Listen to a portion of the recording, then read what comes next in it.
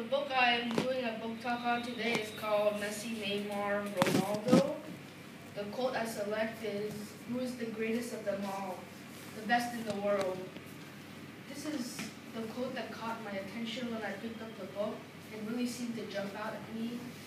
But after completing the book, I realized that it is much more than what I thought it was, because really the whole book is about these two questions. These are the two questions that the author is trying to answer. The author uses these two questions as a start, and he slowly builds up with more and more detail.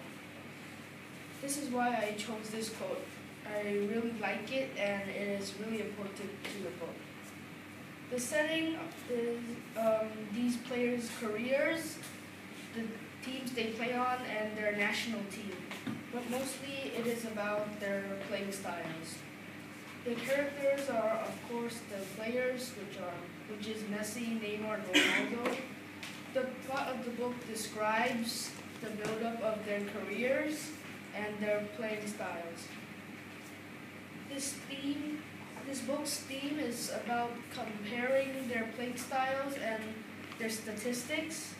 And one example from the book that compares their playing styles is when the author uses a straight line or zigzag to